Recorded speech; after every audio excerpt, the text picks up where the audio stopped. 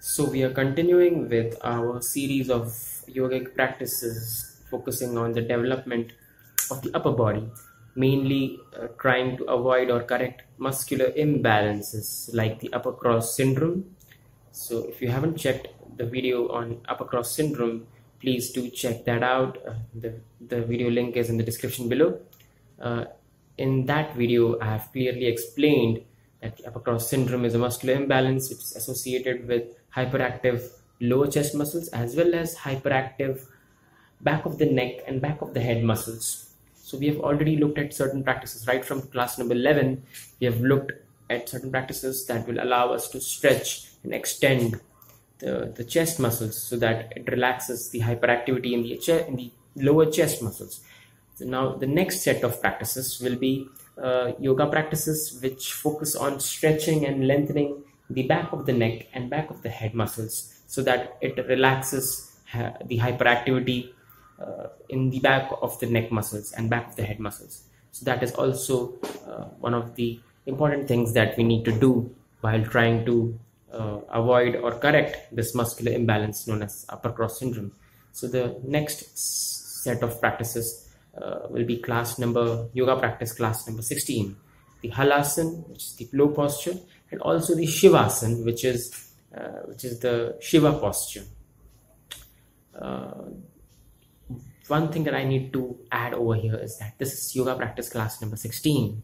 Do not directly try to attempt this posture without going through the previous practices because your body weight might be too high, and if you directly practice these practices, you might injure your neck muscles. So it is always better that you follow the proper sequence of practices. So this is class number 16. So first make sure that you're able to do most of the practices up until class number 15. Only then should you actually try and attempt these postures. So let's have a look. In the supine position, bring the legs together, palms facing towards the floor. Then this is the easier way of going into the posture where you simply fold the knees and bring the legs over the head, and then finally straighten the knees and try to touch the toes on the floor over the head. Then the difficult way of going into the posture is if you have strong abdominal muscles, you can simply keep the knees straight and then contract the abdominal muscles and bring the legs parallel to the floor over the head, and then slowly allow the lower back to relax as the toes come closer and closer to the floor due to the force of gravity. In both the cases, the palms will be facing against the floor and you'll be pressing the palms against the floor and going into the posture. In the final position, obviously, the whole weight will fall on the shoulders, the back of the neck, and the back of the head. The whole point of this posture is there should be no gap between the floor and the back of the neck or the back of the head, so that the whole body weight not only falls on the shoulders and the back of the neck and the back of the head, but it also gives the back of the neck and the back of the head the nice stretch that it needs. The stretching of the neck muscles, the back of the neck muscles, will allow the reduction and thus the removal of any hyperactivity in those areas. Now these postures come under a special category because they are supposed to be practiced 3 times, and they are supposed to be maintained for a maximum duration of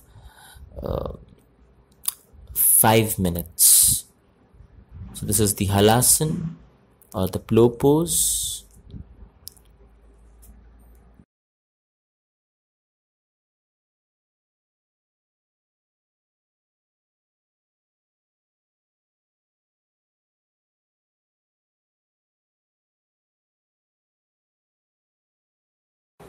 While releasing the posture too, you simply raise the toes above the floor, making the legs parallel to the floor, And then without raising your head, you slowly bring the hips down to the floor, and then keeping the knees straight as much as possible, you slowly relax the abdominal muscles and allow the legs to come down to the floor.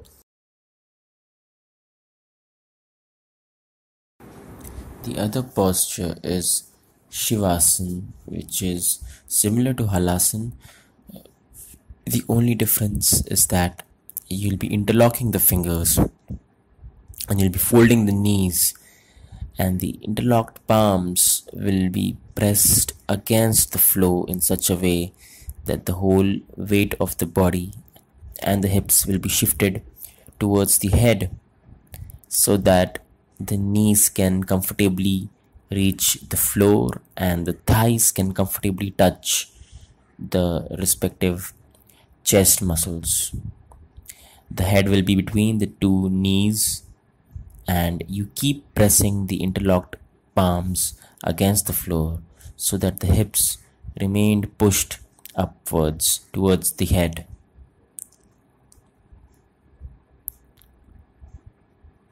Your feet will be relaxed, and you ensure that more and more weight falls on the back of the neck and the back of the head.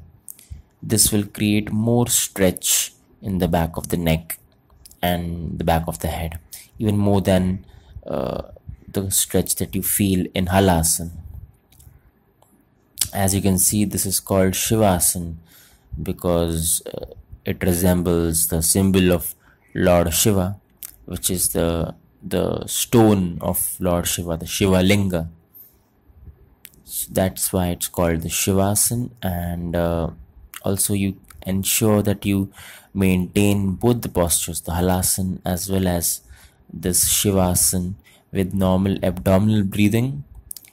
And even this posture is maintained for a maximum duration of 5 minutes, and it is practiced 3 times.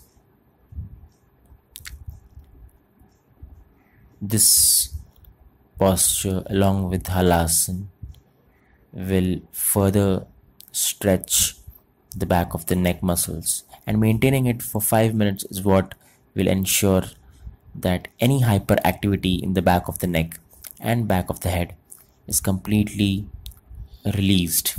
That is, any tightness in the back of the neck or back of the head will be completely released when you maintain these postures for 5 minutes, and that too 3 times.